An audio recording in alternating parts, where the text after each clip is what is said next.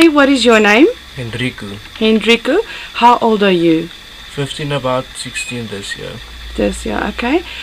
Enrico, how do you feel about what's going on in South Africa as a young person growing up here? Well, to be honest, I'm actually scared of what my future's gonna be like. Is it? Why do you say that? There's too much black people and not enough white people in this country. And why does it affect you so much?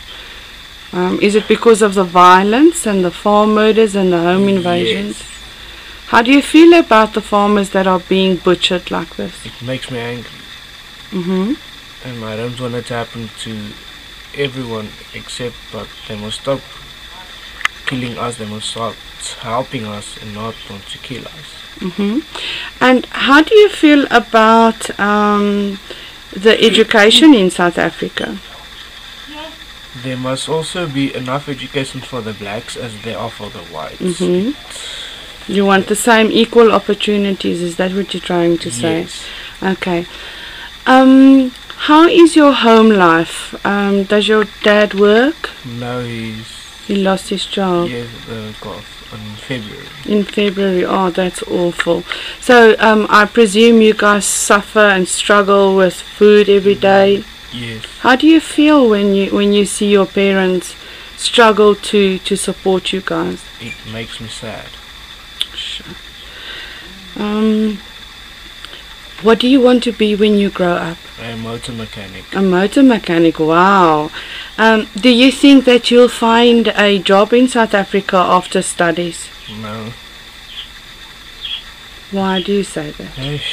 Because the black people are taking over all the jobs in South Africa. So you see no future for yourself here? Yes. And if given the opportunity, would you, after your studies maybe, would you want to go and live and work in another country? No. No. I'd rather work here, but if I must, I will go work there. Yes. Okay. Thank you so much for talking to me, and I wish your family all the best of luck. Thank you. All right. Hi, what is your name? John. John, how old are you? 11 years old. 11 years old. I hear that you had a break-in in your home. Yes, they stole my bike and my dad's generators and his tools. They stole your bike, generator and his tools. So now you don't have a bicycle anymore. Yes. How did you feel when they broke in? I was very sad. They stealing my bike and I was very sad. You were very sad. Oh, I'm so sorry that happened to you. Were you scared? Yes. Oh no.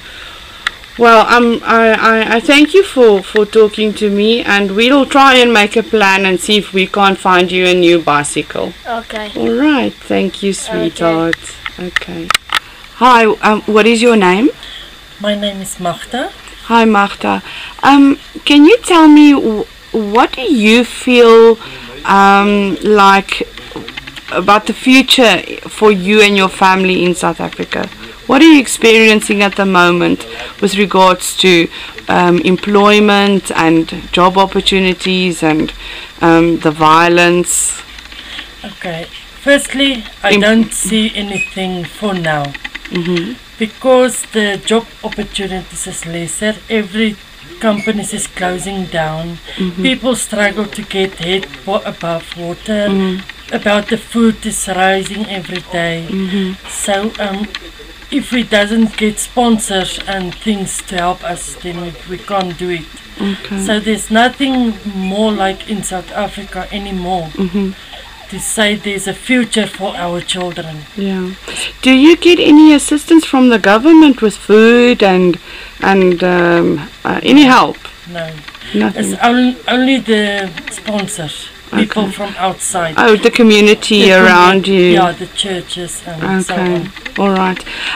What are your feelings about the farm murders and the attacks that are taking place? That is terrible. Yeah, they can really put something more to make more awareness. Yes. Awareness. Do you think that the government is just allowing it, or do you think they are just ignoring it, or do you think they're trying to rectify the issue or the problem? I will say they doesn't do anything at all. Mm. Usually with the farmers, they get the news, then they doesn't do anything about it. They just leave it. Mm-hmm.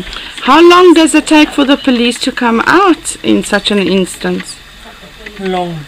You wait long. Days, hours? Maybe hours, sometimes days. And sometimes they never pitch? Yeah, never pitch sometimes. That's horrible. And we do have now a community also that is working together, like a Zello. Mm-hmm. I don't know if someone heard about them. Yes. If you call them on Zello, they come immediately if they can. Okay, They it's like a assist farm people. watch. Yes. Okay. They also rotating on their own. They're also rotating. Yeah. Have you ever been to a government hospital, and what have you experienced when going to a government hospital in South Africa? Yes, I was a few times all in government hospitals. My mom was also admitted there. So sometimes, maybe 21 years back, the services was good. But since then, it's not good. The cleaning inside the hospitals is terrible. The toilets. Oh. You must go and have a look yourself. Then you will see the blankets. Even now, if you must go to a hospital, you must take your own blankets. Wow. So there's no blankets, mattress, and food? You've got to take your own food, I hear sometimes. Yes, sometimes they say you must bring your own things, but they did give in the mornings and afternoons. Yeah, and the But food less. quality? The quality is not so good. No, Is it? It wasn't so good. Okay.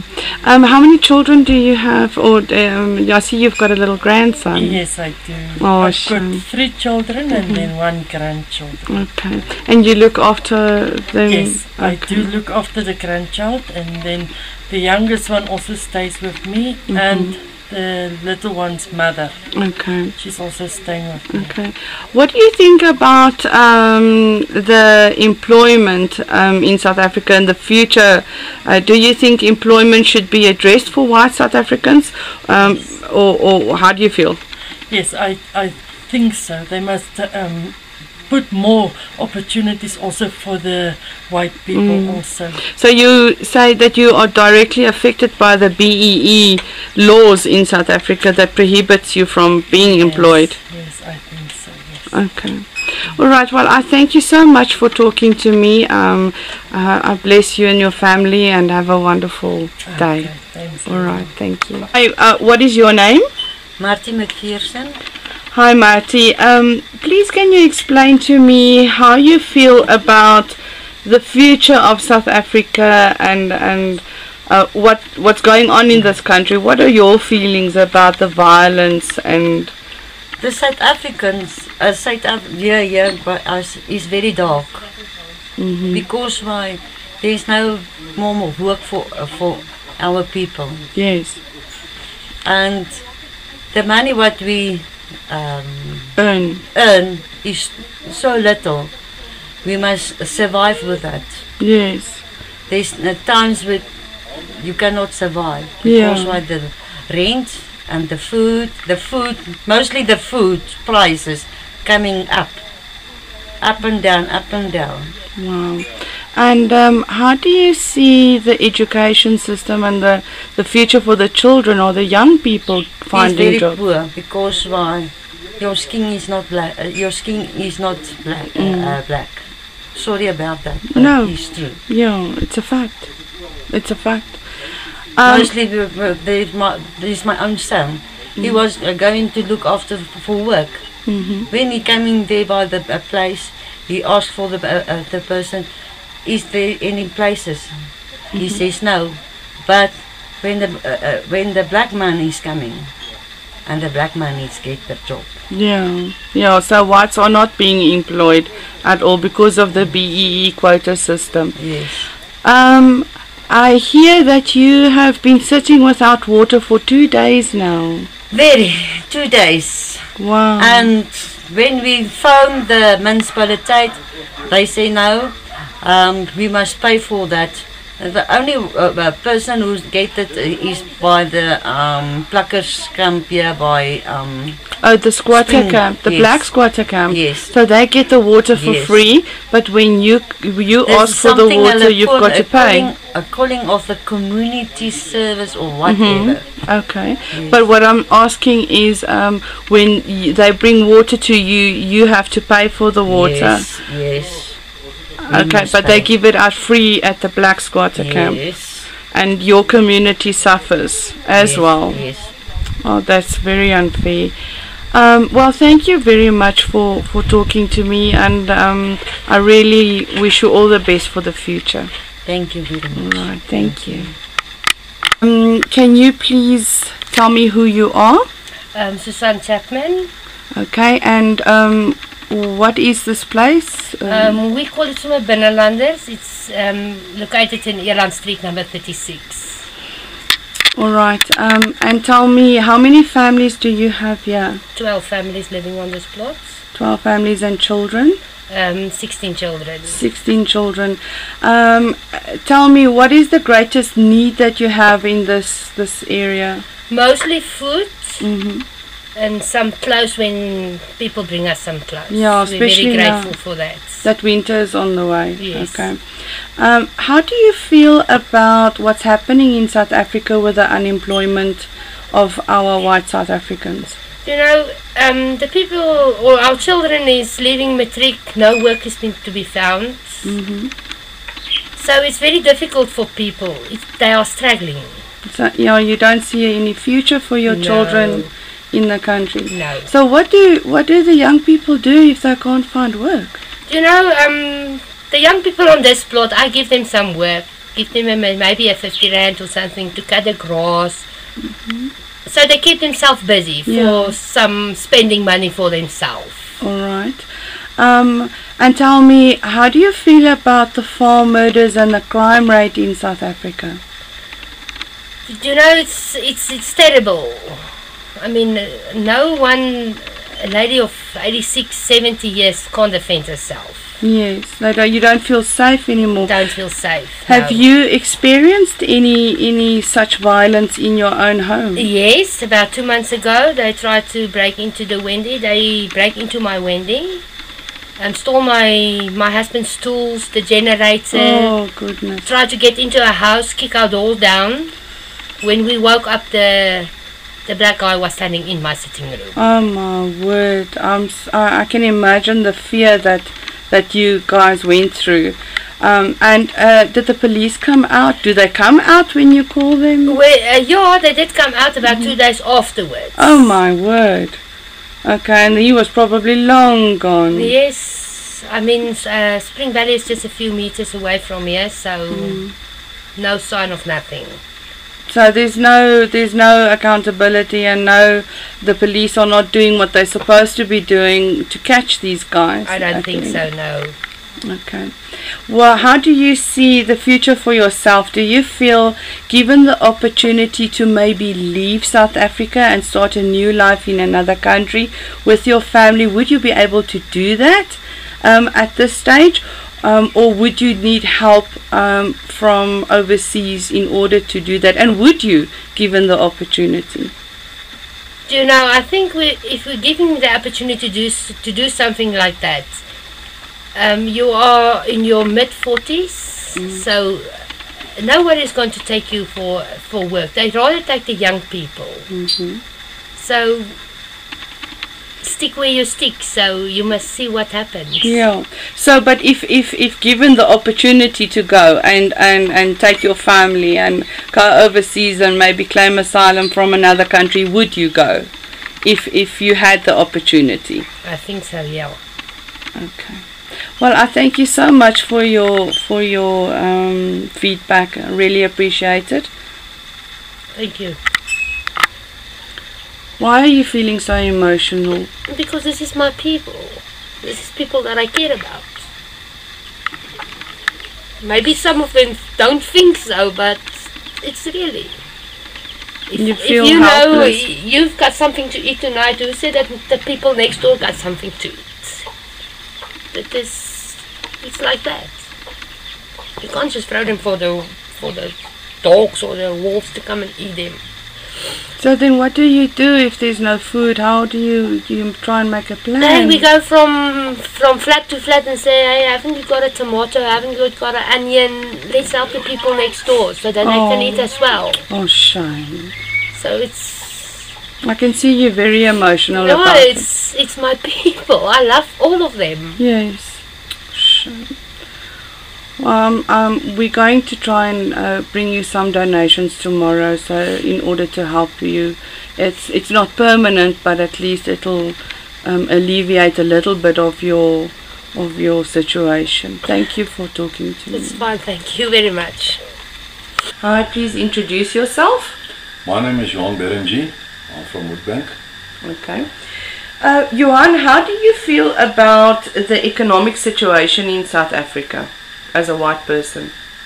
It's very disturbing to think that we are white people, South Africa, that don't get work at all. Sitting with M6, I'm a male of 50 years old.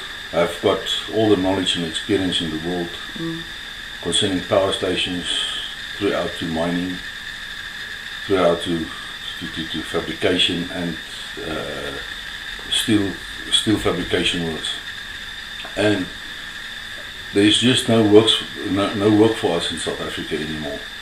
There is no stability in South Africa anymore for us. Yeah. And on the end of the day, our families and our kids and grandchildren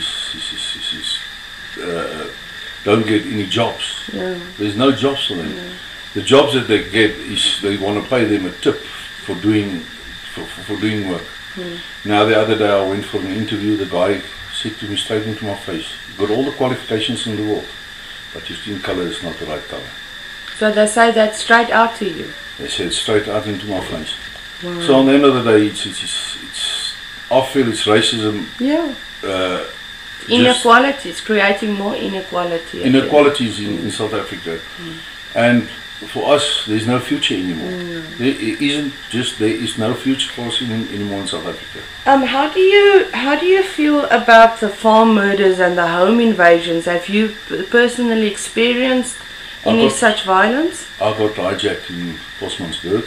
Not hijacked. I was standing at the robot and they tried to get into my car. And after I've beaten up these guys very badly, they made an assault case against me. But you had to defend yourself. But in South Africa they don't see it like that anymore.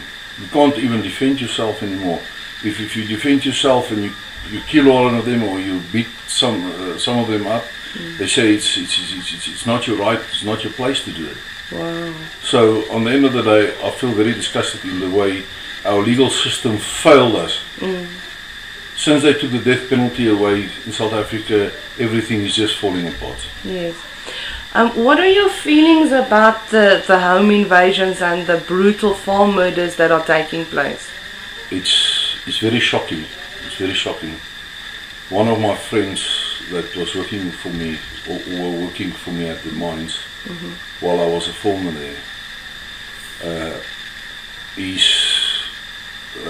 brother and little daughter and his dad, they killed him now a few weeks ago. It was full in the news. That little daughter was 9 years old. Yes.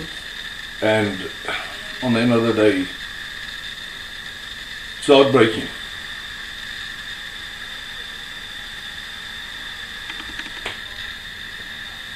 I mean, where is that people? Where is that people? They've never been arrested.